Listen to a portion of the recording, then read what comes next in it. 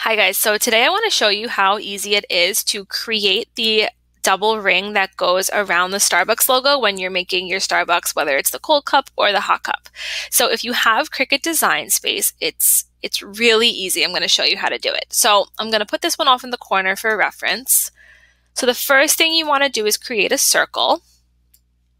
And we're going to leave it as is, so 3.11 by 3.11. Now let's make another circle. We want this one to be bigger, so we're going to make this one 4.931 by 4.931. I'm going to bring this one to the front just so I can see it. And I'm going to select both layers. You can only select 2 layers at a time for this because we're going to actually slice in a moment. So first you want to go to Align, center them. Okay. Now you want to slice. So that is going to take out the negative space. It's going to make this, this opening in the middle. So when you take this middle piece, you'll see that it's actually now 2 smaller circles. So let's delete that. And now we need to create this, this skinnier ring around the thicker ring. So we're going to make another circle. And we want this one to be a little bit bigger. We want this one to be 5.275 by 5.275. Create another circle on top. And we're going to make this one 5.056 by 5.056. Same thing, let's select both of them, center, and slice. Let's get rid of the negative space. And now can select both. And when I select, I either I just drag over what I want to select, or if you're on a Mac or a Windows computer, you can shift click on one item and then shift click on the other. Why is that not working? So look, shift click, shift click. Now they're both selected. Center them, and because this is one piece and I always want it to stay as one piece, I'm just going to weld them together. Now, what we've created here is a perfect circle, and the Starbucks logo actually is not a perfect circle. So for the cold cup, you're going to want to make the measurements 3.654 by 3.41. So before you do that, when you go to size, you need to unlock the constraints on the size. So these are the lock proportions. You want to unlock it because you don't want it to be a perfect circle. So we're going to make this 3.654 by 3.41. And this will fit perfectly around the Starbucks cold cup. Now, for the hot cup, I'm just going to take this, copy and paste.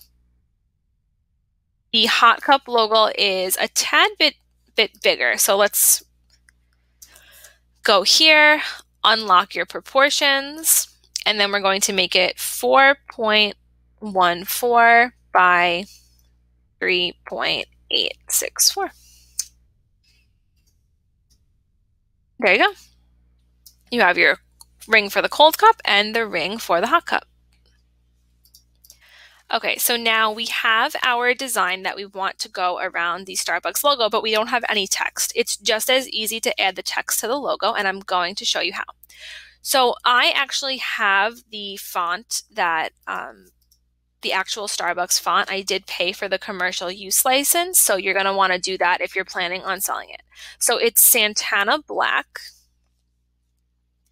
And I'm going to just write my name. So Alexis's.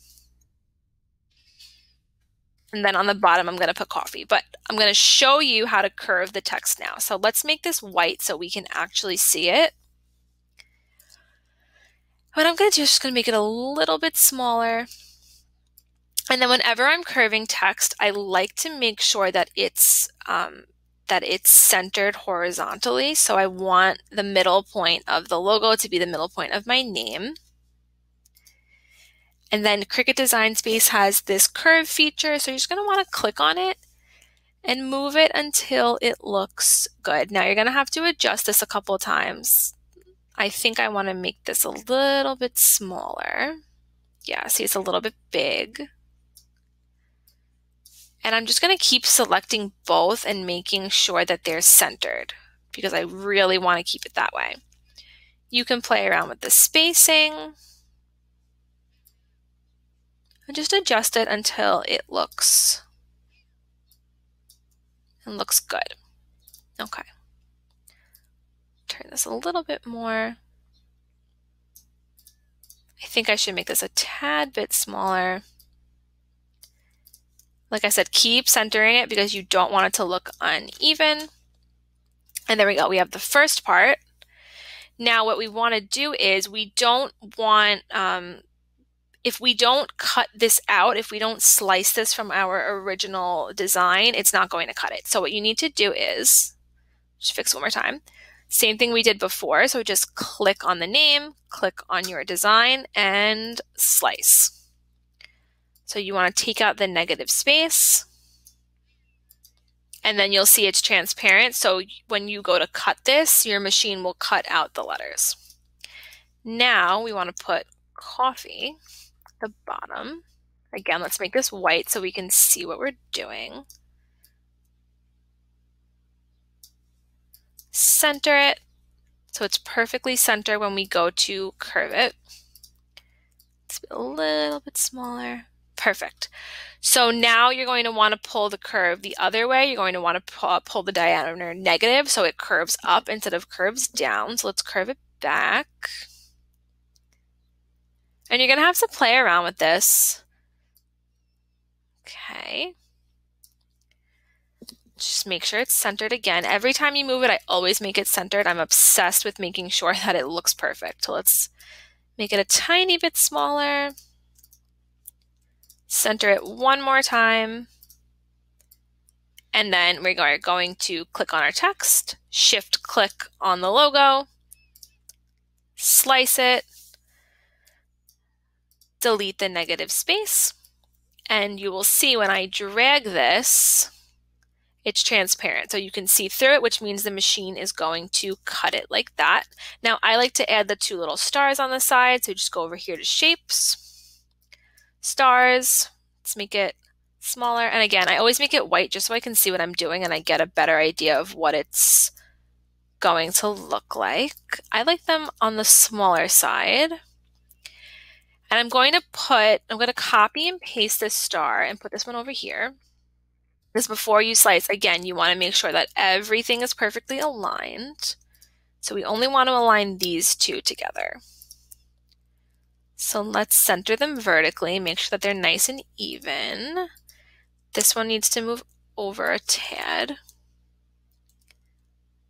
If you want to move it in a perfectly straight line, like, sometimes your hand shakes a little bit, you just want to click on shift and then you can slide it left to right and it won't move up or down.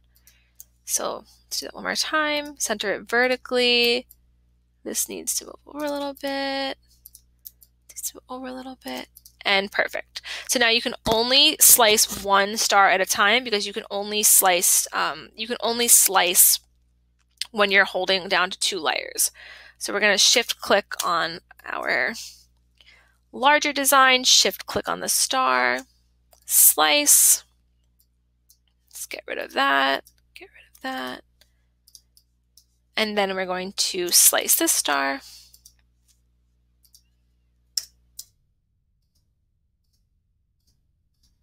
And voila,